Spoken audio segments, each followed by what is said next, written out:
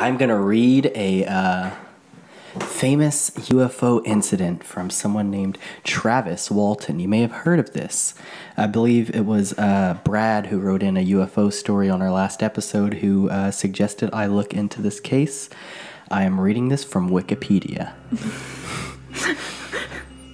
The Travis Walton UFO incident was an alleged alien abduction of American forestry worker Travis Walton by a UFO on November 5th, 1975, while he was working in the Apache Sitgreaves National Forest near Snowflake, Arizona.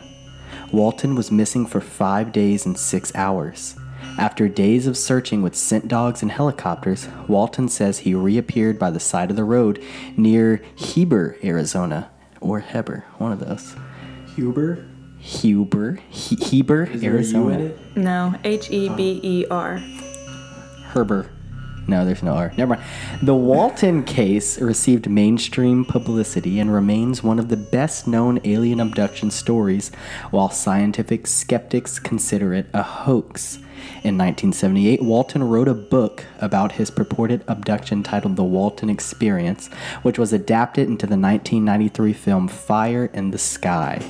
According to Walton and a number of other members from the logging crew, on November 5th, 1975, he was working with the timber stand improvement crew in the Apache Sitgreaves National Forest. While riding in a truck with 6 of his co-workers, they allegedly encountered a saucer-shaped object hovering over the ground approximately 110 feet away, making a high-pitched buzz. Walton claims that after he left the truck and approached the object, a beam of light suddenly appeared from the craft and knocked him unconscious. The other 6 men were frightened and supposedly drove away. Dang, they just ditched him? Walton claimed that he awoke in a hospital-like room, being observed by 3 short, bald creatures. He claimed that he fought with them until a human wearing a helmet led Walton to another room, where he blacked out as 3 other humans put a clear plastic mask over his face. Walton has claimed he remembers nothing else until he found himself walking along a highway 5 days later with the flying saucer departing from above him. Spooky. Mm. Yeah. Something's in the watering hole. Yeah. In We old just- Arizona. We just watched a video on this guy. Yeah, we did. Did Do you y'all? remember? Yeah, we did. Oh, well, Yeah. give us some insight. Is there anything else that Wikipedia didn't have? Did y'all remember? They mentioned that some government agency, maybe like the FBI or something, Men in Black. they came to investigate the site. I don't know if it's true since it wasn't in that story, but they said they Well, it was came out with Wikipedia. the Geiger. Oh, well, yeah. They came out with the Geiger counter thing, the radiation thing that picks up radiation levels. And they went through the whole area where they said he went missing, if this is the same guy. It is. And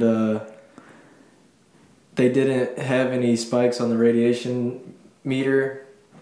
Well, I think the guys that were working with him left their equipment there or whatever. His hard hat. The hard hat and whatnot. And they checked his hard hat and it set off the Geiger counter. I think that's how you say it. So there was radiation on his hard hat, and Oh, wow. so I don't know what that means extraterrestrial wise, but It means the beam is radioactive.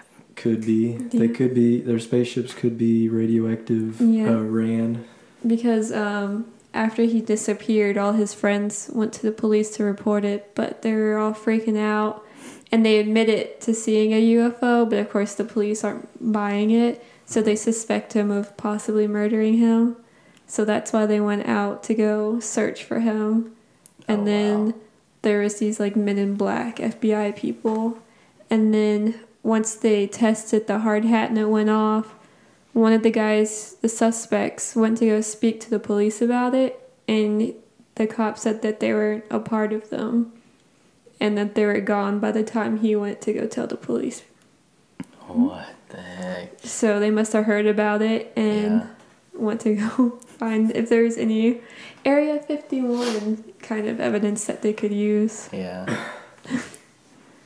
A lot of alien stories seem to have like government involvement. Yeah. Yeah. Like What's- immediate. Why are they Yeah. trying to hide it so much? What's going on there? Yeah. But I don't know about y'all, but like alien abductions seem like one of the most terrifying things that could Yeah. happen to you. You just like wake up in a hospital like environment with creatures Yeah. hovering over you, Different poking and species. prodding. I think it'd be kind of cool. No, it sounds horrifying. But also, what makes this abduction story, I guess, credible, all the guys that were Oh, yeah. deemed as suspects ended up taking a lie detector test, and they all passed.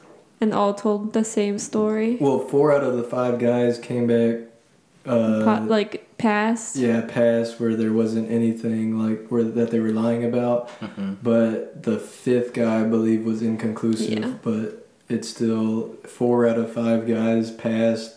You know, so that's kind of like where the credibility comes in at. Yeah. Because Yeah. so many of them.